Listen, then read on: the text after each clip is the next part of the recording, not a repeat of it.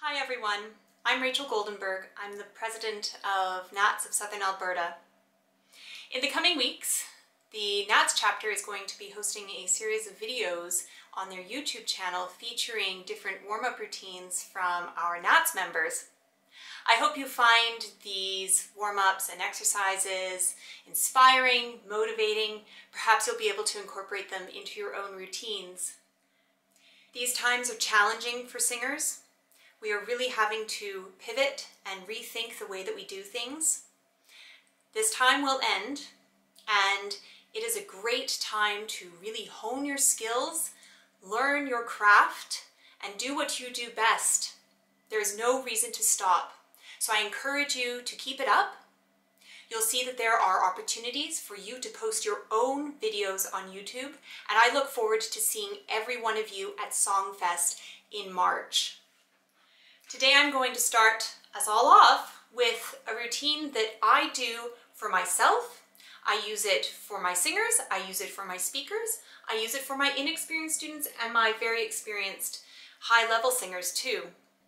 I hope you find it useful, and by the end you should be ready to tackle all of those wonderful vocalises and exercises that you have in your own warm-up routine.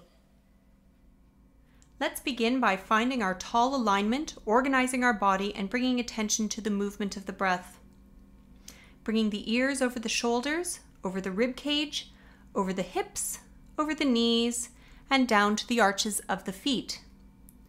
To get that feeling of extended spine, bring your hands up over your head and gently press up through the crown without overarching your back.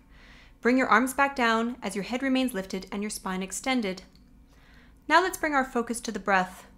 We're preparing for the athletic event of singing, so this will be slightly faster than what we do for quiet breathing. At this point, let's take small breaths, about a cup of air. Here we're mostly relying on elastic recoil, but you can start to slightly engage your abdominal muscles while making sure your upper chest stays relatively still. Pay attention to your neck, make sure that you aren't transferring tension. Here's a view from the side. Continue to pay attention to your neck alignment and ensure your chest stays still. Now let's move on to a larger breath. Call it the 30 to 70% breath, neither fully in nor fully out.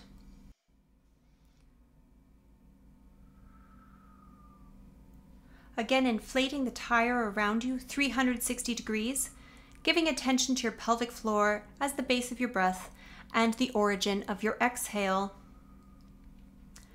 Finally, let's move into our full breath, moving about 90% of our available air. Again, we focus on a quick inhale followed by a slower exhale, bringing the belly button toward the spine, gently lifting the pelvic floor and allowing the chest to remain buoyant. Gently roll your shoulders and give a wiggle. Let's tilt your head to the side, inhale, and as you exhale, roll to the other side. Inhale here and exhale as you roll to the other side. We're trying to release some of the tension we might be holding in the back of the neck. As we know, those muscles are connected to the larynx, and if they're tight, the voice tends to be tight too. One more time. Inhale and exhale as you move.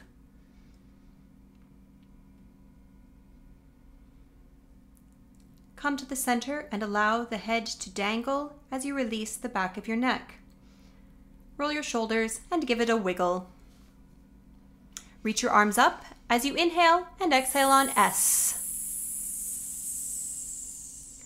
Reach up and exhale on SH. Inhale, exhale on an F. Inhale, exhale on TH. Roll your shoulders and reset. Now we'll do the same thing but with the voiced versions of these fricatives. Inhale and glide high to low on Z. Same thing on J. Same thing on V. Inhale and exhale on a voiced TH, th, as in the. Wiggle and rotate side to side. Now we'll integrate more of the body as we glide low to low on oo. The high point of the glide should match the low part of the squat. Same glide on th. Same glide on v. Same on zh. And the same on zzz. Roll your shoulders and reset. The next exercise is called hum and chew. Do a closed mouth hum throughout your range as you move your other articulators like you're chewing a large wad of gum. Stick your tongue out, up, and side to side. And let's do that again. Out, up, and side to side. Clean your teeth, running the tip of your tongue along the insides and outsides of your teeth. Make sure you change directions. Recheck your alignment. And lastly, let's stick your tongue out. Make sure it's flat. Bite down and count to 30. Take as many breaths as you need. This works the back of the tongue. Continue to push the tongue forward and strive to keep it flat. You can also do this with pitch, etc. Hum and chew once more to reset your voice. And you should be good to go for the rest of your vocal warm-up. Have a great practice.